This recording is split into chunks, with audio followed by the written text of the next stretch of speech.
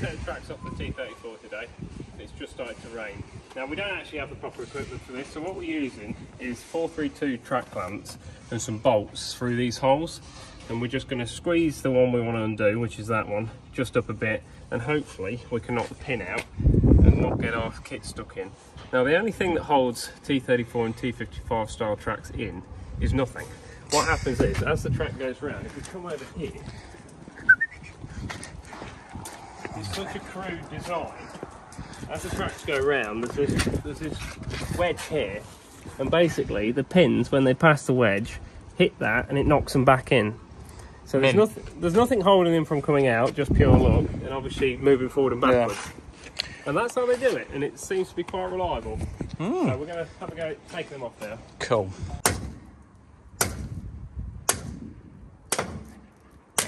Steady, man. Amazing today.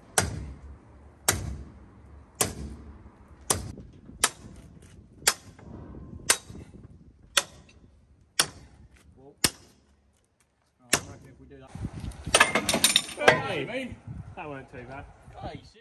Oh, oh, beauty. I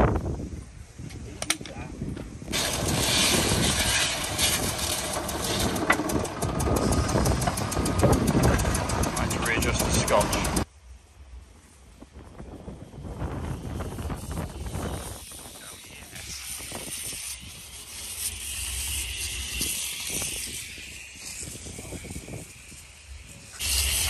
What do you reckon, Charlie? I like it. It's looking good. Is this the final coat? White interior? Yeah. Right, You've just ruined that. How have I ruined it? Because I was doing a nice panoramic shot and you turned into it. Yeah. We're about to start blasting anyway. Get a good before and after. Go round it, Look. Show people how scabby it is. I'm trying to move. Look. This is the side that people don't see of Joe. Slave driver side. Slaving. Well, It's people management skills, which he doesn't have. Slow and useless, so you have to keep sparing people on. Yeah. Be interested to see how cool this comes out. This is really pitted, so I mean, we're not expecting great things from this response, but we'll see what it comes out. He also says, film over here, he also says like a lot of sandblasting. You always have to get all the grease off that you possibly can, but he seems to think it'll get a lot of that off, so I'll be impressed if it does, but there'll be a good I like test. Jack's temporary repair there. Yeah, oh yeah, so also what we found while we were getting this is like a bearing I keep wanting to say shit cover, but that's not the official word, is it? What would you call it? Dust cover. Dirt cover. And all the bolts have rattled out of it, so we'll need to find some bolts and bolt that back on and clean it. But, Not just some random hex bolts that you fancy. no, I think to be honest we're going to have to pull this thing off and make sure it's not doing any damage, but there doesn't seem to be any play in it. But yeah, carry on before I spawn it. Don't really get too far over here though, to this theory. No. Oh God, no. No, we're miles away. Yeah.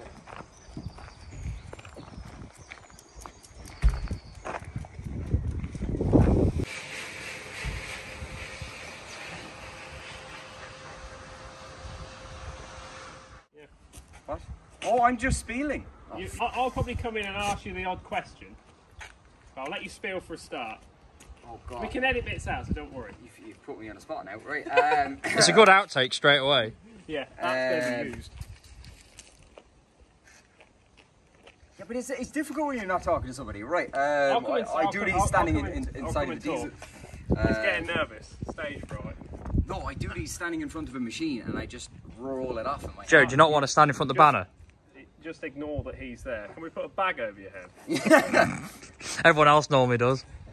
Oh, that sounds disgusting. Right. Right. Obviously, we've brought our Aquablaster machine. Show the machine. Our dustless sandblasting machine. So we're going to run it with the JCB powering our PTO compressor. Show the JCB. The compressor. That is our dustless blaster. That is our the Unimog of the blasting machines. She will do all the bells and whistles. So she'll do dry blasting, she'll do wet blasting, and then obviously you can do the the blow down and wash down as well. So if you dry blasting, which is like standard blasting, yes. do you have to change the head? Nope, you run it on the same head. Use the same head. Oh, you do, right? So that would be water on. Yeah. You turn the water on. There's no electrics in there. Nothing. It's a pneumatic switch. They look like an electric kill switch, don't they? Exactly, right? But no, there's just 2 air lines, and that's just a valve on the back. So we can turn the abrasive off as well. So then you have just the water, just water and air, or just air by itself as well. That's the 100 litre. So we have 5 bags inside in her, and you're kind of talking about half an hour. How heavy is one bag then? 25 kilos. 25 kilos. Yeah. And you got kind of half an hour out of it before she'll run out of abrasive. But that's with a very, very large compressor. Yeah. Obviously, if you were running it with a standard 4-cylinder, would be 175. Yeah. You get 45 minutes to an hour out of that 5 bags. It's a crazy amount of time because you can do a lot of area in there. Yeah, I know. And I know I said kind of 2 hours. We'll see. We'll see. We'll time it. Yeah. Yeah. Oh no. Look, it'll be interesting to see how much long pressure will you set it on for knocking this off? Obviously, it's quite hard. Kind of around the 8 or 9 bar mark. So 125 psi. That can do 10, so it'll easy do. Easy. Yeah. The thing is the cast. Yeah. It's a little bit more dense than mild steel or anything like that, so it's a little bit harder to get off. So mild steel you do around 6-7, so we'll just push it up a little bit and see how the cast reacts to it then. Yeah. We're going to use fine crushed glass, so it's bottle bank recycled glass. Is that the best we could use on this, or would there be a better material? Because you're wet blasting, you want it cheap and cheerful. Okay. Right, the bags work out at kind of £3.50 a bag. Yeah. So, I mean, if you're using a ton on something like this, it's not, 130, 140 pounds is not breaking the bank. No, not at all. There's plenty of other abrasives, better abrasives, stronger, that will give you a better etch, but you're talking 500-600 pounds a ton then. Difference. Exactly. Yeah. Because we're wet blasting, we're not reusing it. Yeah. We're doing it outside. It's not like we're scraping it all up and reusing it again. I've never thought that's a good thing to reuse anyway. No, we do have a sieve, right? Yeah. So we have a sieve and it's got little holes in here. Yeah. So even if you've got stones going back in, if it fits through these holes, it'll go through the nozzle. And oh it won't really? block the Because machine. they're quite big holes to be fair, Yeah, aren't they? exactly. Yeah, it means it will go through the machine. So it must be dry.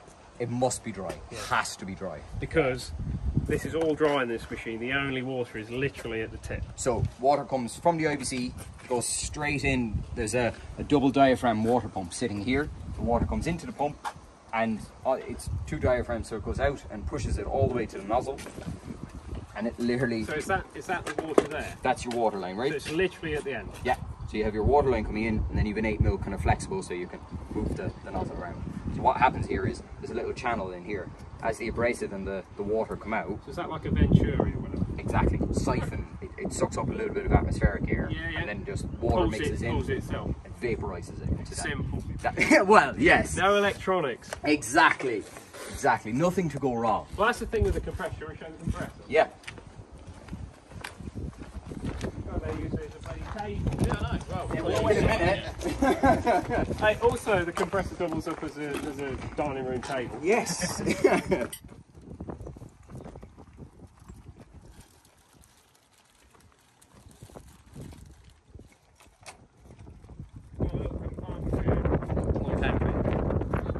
Here for your knife and that's where you put your silverware. Yes. Right. This is our Varimount 350. Right. She's 350 CFM. Yeah. She's a 10-bar machine. Right. So Power. 1000 PTO. Yeah. 2-to-1 ratio gearbox, and there is lovely double duplex chain running it. Size that high. I mean, like, that's the best thing about it. You see that, you don't mean it's business. a manly machine. Yeah. Yeah. The size of it. It's a twin screw. So normally you'd have one screw, but it's a twin screw. That's an Italian air end. It is built. Oh, it is. Look at the Nice. size of the thickness of the wall of the machine. It's nearly armoured. It's nearly like the tanks. Built like the tanks. And all hand welded in Ireland. Really? Yeah, everything. No robots, no nothing. James does absolutely everything on the Varimount. Everything's all welded by one welder. James isn't the boss. No, he's not. No. He's our Varimount welder. But the boss of the firm did start by literally building the machines himself. Exactly. He was He welding. didn't get someone else in. Oh, I recently, like 2 or 3 weeks ago, I saw a pot that came back and it was 11 or 12 years old. And the boss originally did it in his wells, and we were picking stuff out in it. No, it's You know it's a good firm when the boss actually starts at the bottom, doing all the way to the top. Oh, it was one man starting and it just slowly, and now we're kind of 22, 23 staff. Bloody hell. Yeah. And obviously you have a shaft, you have an inner shaft on this inside, so you can put it on the front. So you can have it either front or back, because obviously it reverses. And it's always rotating in the same direction. Because I had a Unimog and the front shaft ran the wrong way. Oh, so you could put rear... Wow, that's confusing then, yeah. Because it had a, I forget the name of it, it had a reverser gearbox put on the front PTO, so you could put a rear mount thing on the front. Oh, for like road sweepers or... Okay, yeah. You know what Unimogs are like? Yeah, They've thought of everything, haven't they? they? Yeah. I mean, it was no use. You put something on the front of a Unimog and it's like 9 miles long when you're trying to pull out of a junction. And you can't do more than It's trying to do a wheelie because there's no weight on the back. Yeah. We put overrun shafts on all the PTOs so that people can't turn them the wrong way. Yeah. So we've got a rear shaft and a front shaft, and we stick at that. So minimal horsepower to run this. Ideally, you want more than 120. Will it make it black smoke? No. If it's low, It'll just conk the tractor. Well, it'll kill it. It'll kill it. If you have both these ball valves closed and you put 100 horsepower John Deere on there, it'll just conk it straight away. You can rev it up and dump the PTO. No, it'll just conk it straight away. So, is there a so if they are closed, is there like a relief valve? Because you have this is literally a big gate valve. Yeah. So when there's no air requirement, there's little lines going back to the top of the expansion tank. So it says low pressure, I'm not going to make air. It dissipates about 150 CFM underneath the machine. There's a little valve down in here, and it just dissipates it. And then when you open the ball valve and it senses that it's under pressure, under workload, it'll create more than. So it's variable. Obviously you can have it on tick over, on idle, and it'll only make about 200 CFM. And then as you rev it up, you'll make more and more. But it's 10 bar all the way through. So the pressure's there no matter what. Exactly. Yeah. We've some small horsepower tractors, and you could open both valve valves, start the tractor and rev it up, and you can slowly close them. It might work for you, but it's awkward. It's awkward. Yeah. Well, that's quite cool. Well, we better make a start, I suppose. Yeah, absolutely. Let's crack it now. So we're about to start. Yeah. But I notice you're not in a massive mask with a massive helmet. No, the traditional sandblaster would have a big helmet and a cape. It weighs a ton. Exactly, right. Number one, the crushed glass, there's no silica in it. Yeah. So even if we were dry blasting it, the dust is not hazardous to us. Okay. Number two, you still want an air-fed mask if you were dry blasting. Dry blasting, yes. Because of what's coming off, the contaminants and everything. The paint. You don't know what that is. So because we're wet blasting, we're soaking any dust that might be coming off it. It's not going to be in the air. It's just running down. So you'll see this mist coming off it. Yeah. That is water vapor. Yeah. Because you've hot air touching steel and it's blowing on it, and the water mist coming out is really, really fine. So there'll be a water mist coming, but all the dust will be on the ground. And there's not much blowing back in your face then? No, of course, if you perpendicular, you blast like that, you're going to get it back in the face. Yeah. You will. The thing is, let's say when I go in here in the little crevasses down, I want to be away from it a little bit. Yeah. But I've got enough of a hose in front of me that it's a good distance away from me, right? So all you're going to use is basically a grinding mask. This is a grinding shield. It's an IP rated thing, so that if you did have abrasive hit it directly, it's not going to shatter or anything like that. It'll bend that way, and of course earplugs. So you've got a lot more free movement. Yeah, and you don't have to spend £1,000 on your boiling hot. Can't see what you're doing, looking like you're about to go to the bottom of the Atlantic. I might get a little bit wet. Yeah. On the outside of this, it should be fine. I can aim most of the water away from myself. I have got waterproofs for the inside, so you keep the bottom half dry. But if you're getting wet on the chest, you're doing something wrong. Watch his chest then. Yeah, we'll see. People will be dying to say sure, look. But we do everything wrong around here, so don't worry about it. Yes. It's about learning. But we'll see how it goes. We'll see. Perfect. Let's start it up.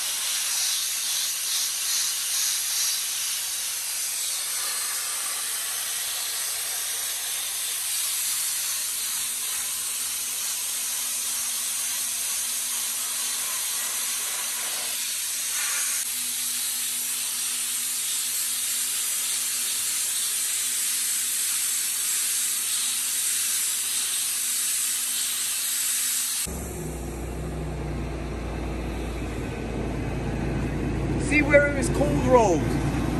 Like, this is the black stuff here. That's whatever carbon or treatment was in the steel when they welded it all together. So you can see The black. whatever it is, that sheets were joined or whatever way it was done. So I can, this is probably 2 mil thick or 3 mil thick, but that's steel as well.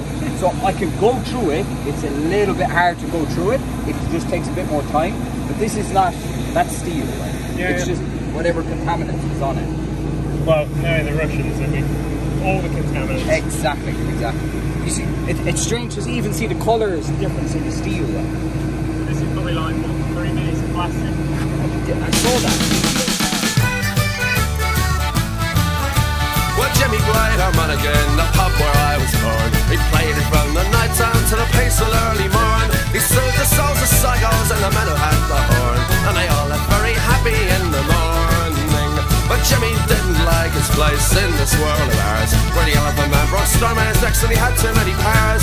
So I'm sad to see the grieving of the people that I'm leaving, and he took the road for God knows in the morning. We walked into the station in the rain. We kissed him as we put him on the train, and we sang him a song of times long gone, though we knew that we'd be seeing him again. Sad to say, I must be on my way, so buy me beer or whiskey cause I'm going far away. I'd like to think I'll be returning when I can to the greatest little boozer and to Sally McLennan. The years went by and times were changed, I grew to be a man. I learned to love the virtues of Sid Sally McLennan. I took the cheers and drank the beers and crawled back home at dawn. I ended up a barman in the morning. I pried the pump and took the hump and watered whiskey down, and took the booze and horses to the men and drank the brown. I heard the sight of Jimmy's making money far away, and some people left for heaven without warning. We walked into the station in the rain. We kissed him as we put him on the train, and we sang them a song. Well, that's because I don't do turns. Just turn that. But it has actually knocked that grease and shit off, which I didn't think it'd do. I'm impressed with that.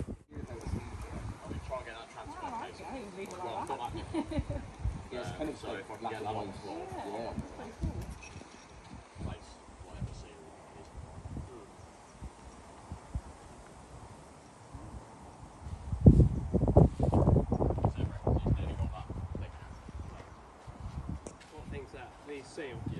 So when you start, I turned up the water pressure when we were washing it down. Yeah. So I turned the water back down again. where it was. Yeah, it was around the 2 bar mark, so I put it back down. Yeah. Right, it's time for me to have a little go. We'll fill her up. Yeah. And then I'll start it off back.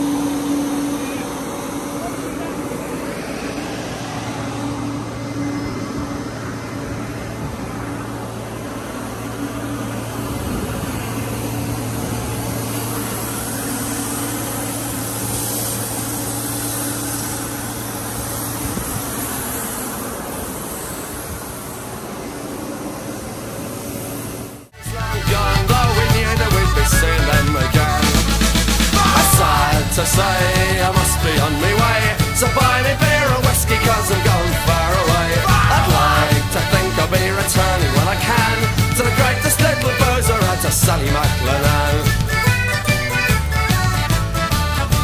When Jimmy came back home he was surprised that they were gone. He asked me all the details of the train that they went on. Some people they are scared to croak, but Jimmy drank until he choked. Took the road for heaven in the morning.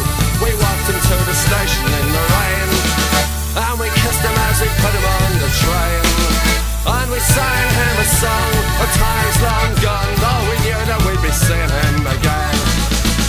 Sad to say I must be on my way, so buy me beer or whiskey cause I'm going far away. I'd like to think I'll be returning when I can Sally McLennan.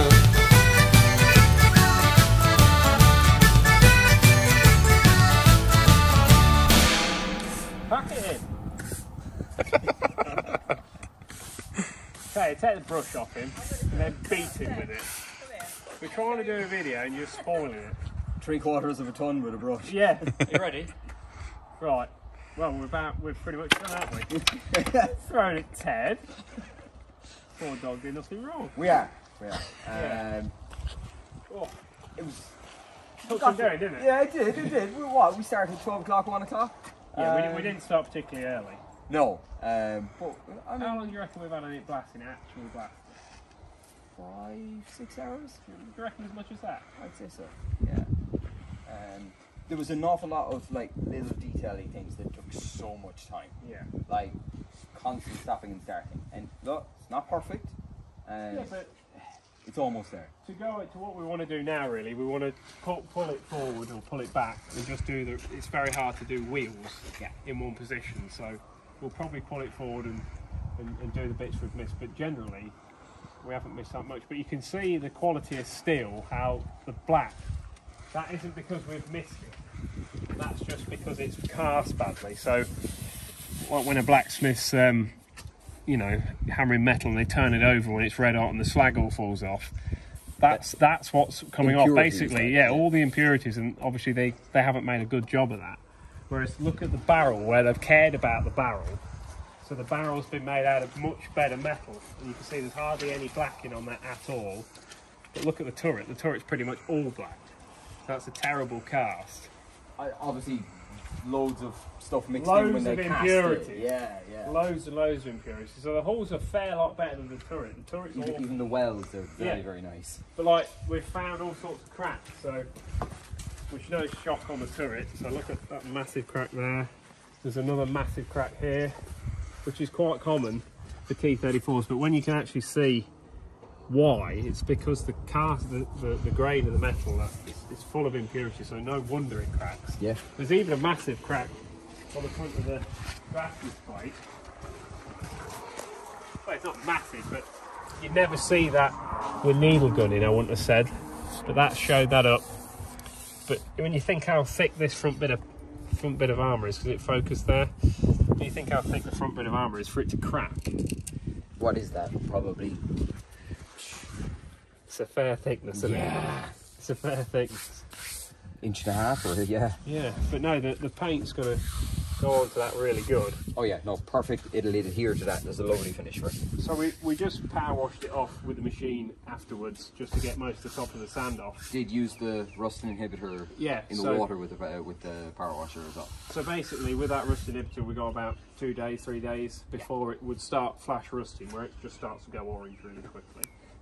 So there's nothing overly wrong about that tiny bit of surface rust. No, people freak out about it, don't they do. A lot of the oxidizing primers, they'll grab that. They actually like a little bit. Yeah, something to adhere to. Absolutely. Yeah. No, it's come up really good. I mean, wet blasting versus dry blasting. Yes, you got a mess.